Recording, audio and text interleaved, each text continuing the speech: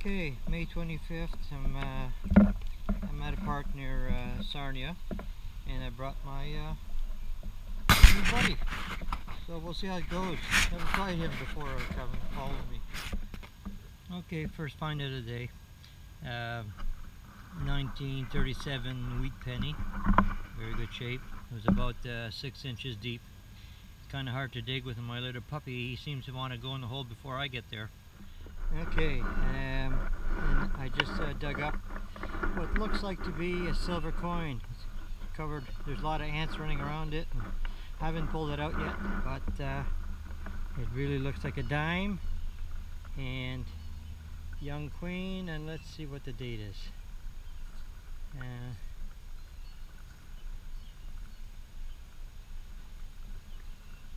I really can't tell. I'll have to get my loop out. Okay. In a hole about, let's say about 4 inches. Pulling out a, looks like an all metal toy car. Looks pretty old. So needs a good cleanup and add it to the collection. Another deep penny. It's a 1964 with a young queen on it. Pretty nice. Good shape. So I'll take it. An old penny's an old penny. Okay, second silver of the day, and I was just about to quit. So I'm pretty close to my car. At first I wasn't sure, and I said, yeah, 1965.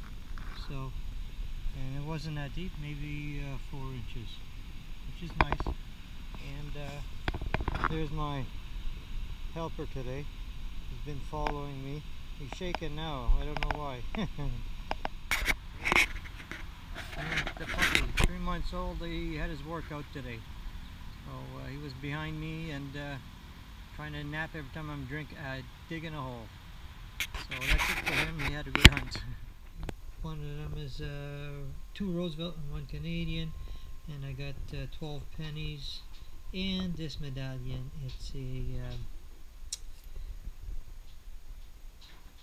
it's a annual picnic award from Esso. So for today, that was it.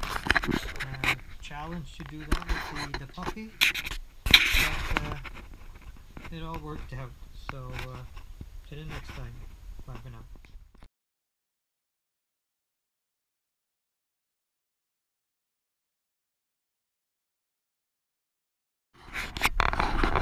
Here we are, May 26th, Tuesday.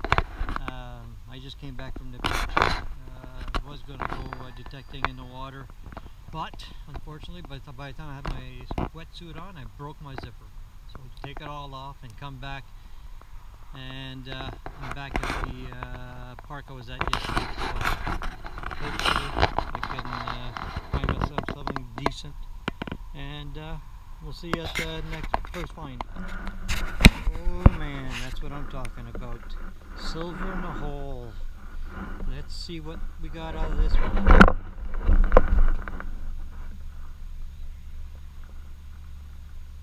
And by the way, this is the second hole I dig since I got here. So basically, boom, right away. And it's a mercury dime. Is there a year? Well, had a look. It looks like 1945. So I'm happy with that one. This thing was nice. It was all over 442, 842, a little bit all over, so I'll dig it live.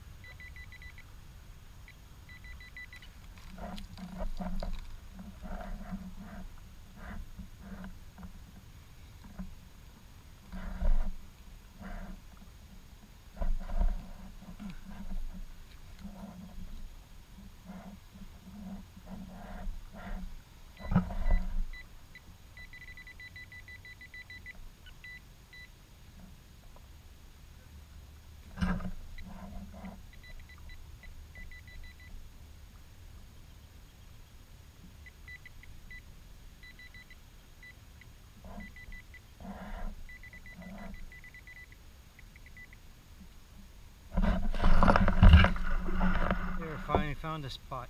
It's terrible. It was in the side. Well, let's see what it is.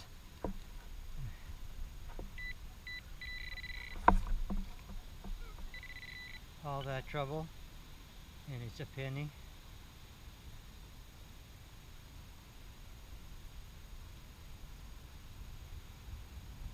And not even an old one at that. That's now for this one I decided to take the camera off the stand. I was digging underneath this large root and something white came out, and I'm assuming it's going to be another silver. And ooh, I just dropped it. It's still stuck on the ground, and let's see, it's Canadian, and it's a young queen. So let's see what date that is.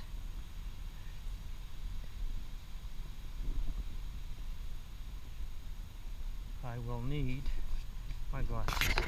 And turns out to be 1961, so second silver of the day. I'm thrilled. This is what it's all about.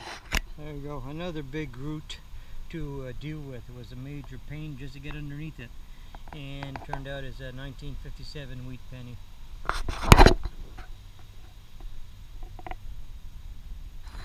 Okay, and that wraps up for today. Well, as soon as I got to that park, I pulled that 1943, which is not 45, it's a 43 Merc. As soon as I got there, second hole. Then shortly after, I pulled a 61 silver dime. I got two wheats, 58 and 57, and one Canadian 1962 penny. A bunch of other pennies, a regular clad, a few pull tabs, and a padlock. So all in all, can't go wrong. As soon as you hit silver, can't go wrong. So that's it for now. Thanks for watching. See you in the next one.